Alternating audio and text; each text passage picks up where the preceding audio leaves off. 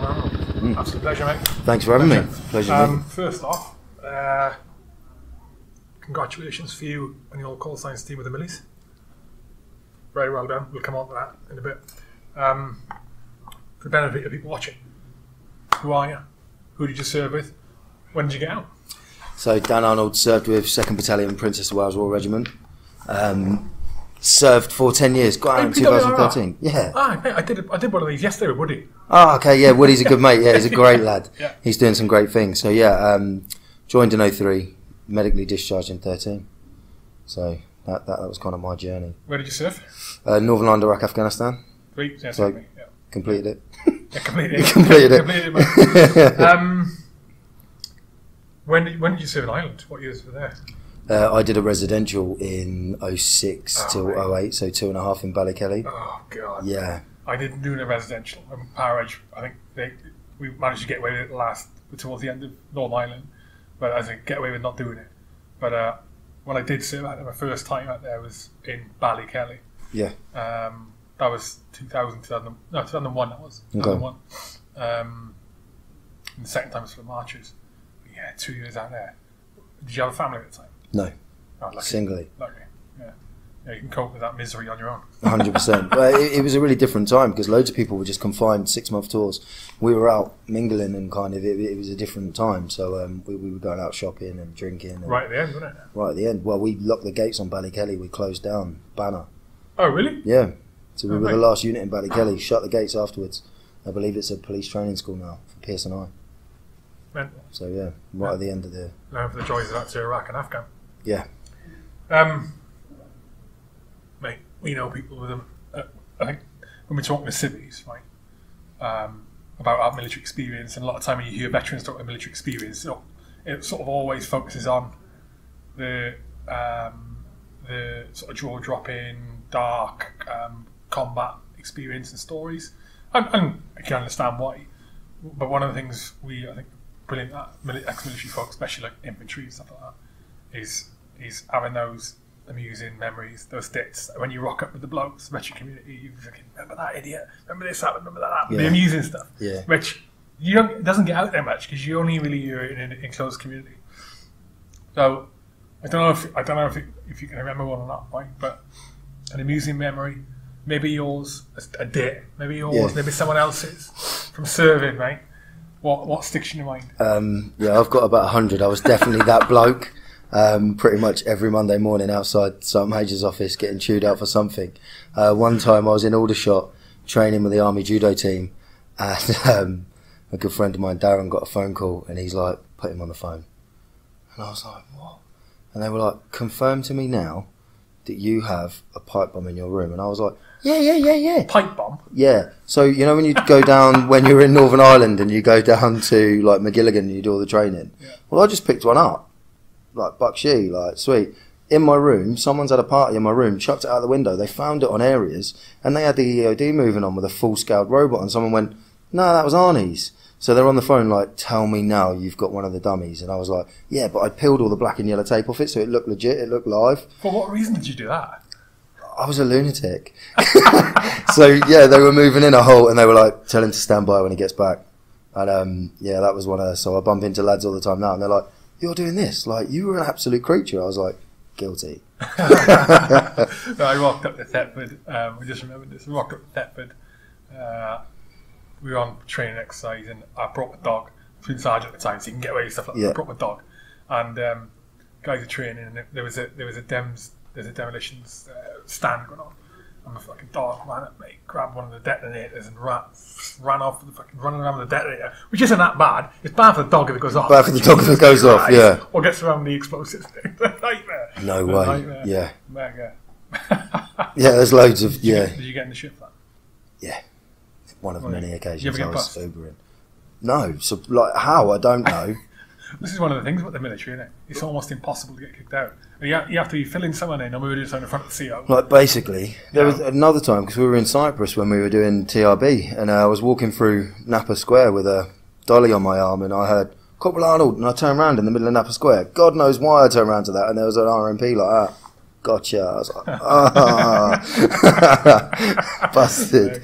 And they exactly what you're talking about. So leading on from that then, that's amusing. What has been your toughest experience so far? Doesn't necessarily have to be an operation, although probably most likely is. It can be getting out. It could be I don't know what.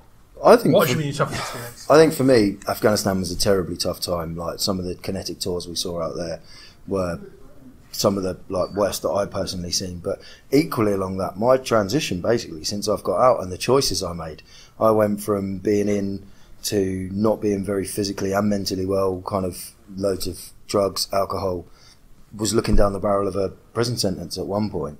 And that was kind of my catalyst when I was like, do you know what, you need to sort your life out and kind of get back on track. So I guess from there, it was a spiral that took a long time for me to sit up and realise that I had things I needed to address. But yeah, I didn't really take heed of anything like this. I didn't put any effort in. I had a business when I left, so I was like, I'm all right, Jack. What was the business? I was selling carp fishing boilies and bait, manufacturing and selling fish food. Random. So random. So I was mad into my angling then. Someone gave me the opportunity. I got paid out because I'm on med discharge and they were like, do you want to come in? And I wasn't in the right frame of mind to be my own boss at that time, you know, and you come from that indoctrinated, like you're told to be there at any time, and then it was my own thing and I was like, going down the nuclear sub, see you there all day. So it didn't really work out for me too well. But yeah, that was probably one of the toughest things. Was I thought I knew it all, and I think we all know people who've come out of the military who think that. Yeah, well, yeah, there's that. People think you know it all and don't ask, or people who realise I know jack shit Completely. about the real world and don't ask. You know, we just we're at the Mission Motorsport event today, so thank you to those guys for inviting us on this event for veterans. Awesome.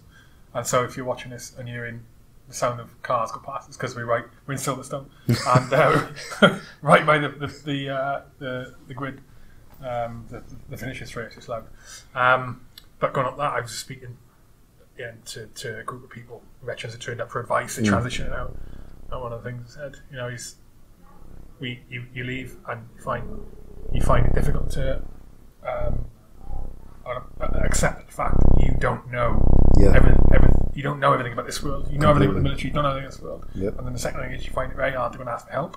Completely against our nature to go and ask for help and go, you know, or admit that you've got a gap in knowledge. And Massively. unfortunately, that's what you've got to do. You've got to get out, network, speak to people, say, I need some advice and guidance. And it's a nightmare. It was a nightmare for me. I still find it hard to this day. Yeah. Depending on what I'm doing. But then events like this and make it a little bit easier. What would be your one bit of advice you would give someone who's leaving the military now, transitioning now? I'd probably say you can only give one bit of advice. Don't wait until your last year to start transitioning. Get it in early. If you know that that's your plan, you've got a 5-year plan, you're going to have kids, you're going to get out at your 12 year, your full time. Don't wait until your last year to start upskilling, bettering yourself, educating, looking into sectors that you can do. It's all well and good. You can go and take your resettlement, get yourself Prince 2, project management, all of this. But if you've got no industry to apply it into, especially coming from an infantry background, like there's so much skill set that you can instill in people that actually you can do this, you can do that, you can do that.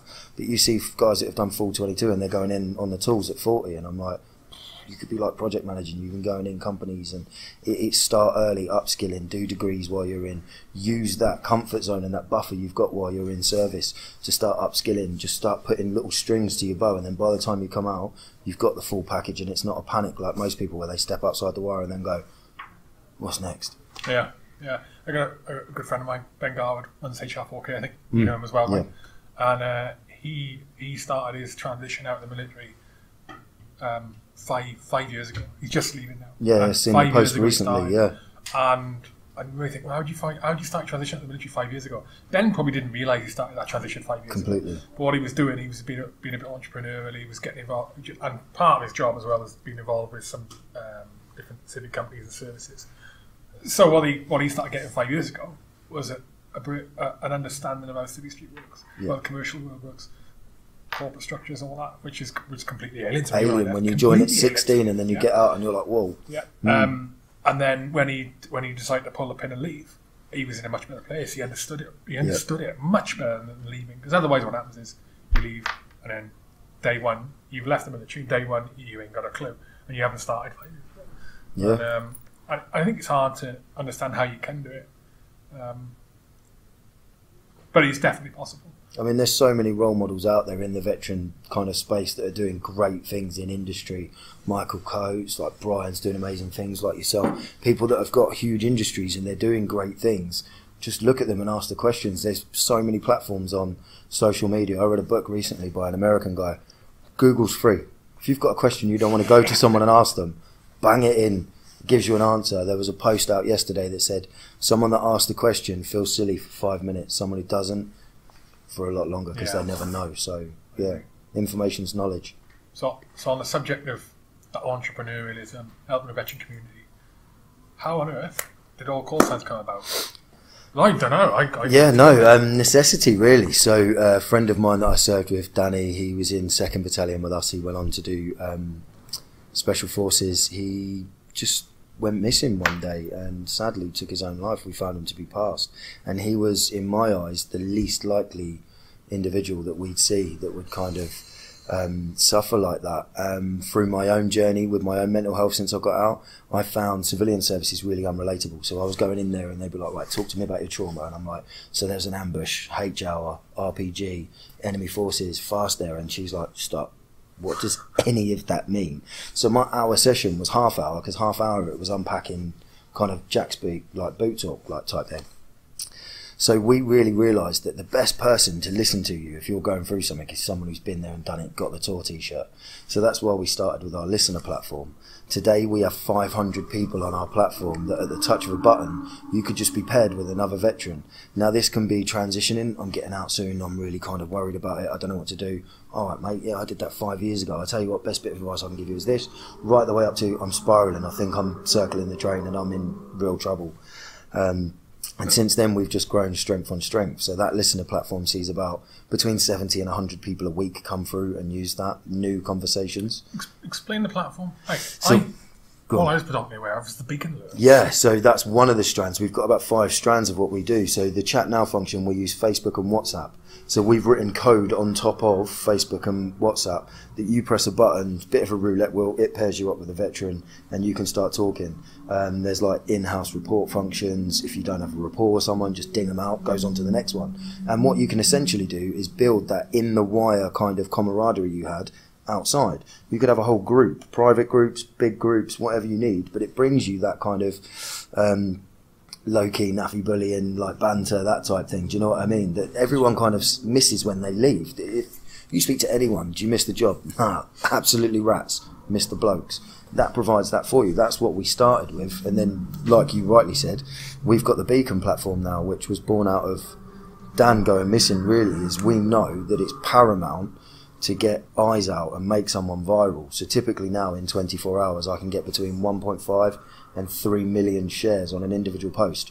Can't travel, can't go on public transport, can't go anywhere. And we've had successes of a guy that left Scotland, travelled to North Devon with the sole intention of enders. He was going to... the woman who worked in the hotel was married to a serving soldier, phoned us up and said, that bloke's in my hotel, this room. We phoned the police, contacted them, said he's in this room. Kind of a bit of like, well, who are you guys? Like, what are you doing? Got over the line. They went there, forced the door down, ligature set up. He was going to take his own life. Jesus Christ. And he wouldn't be here without the platform.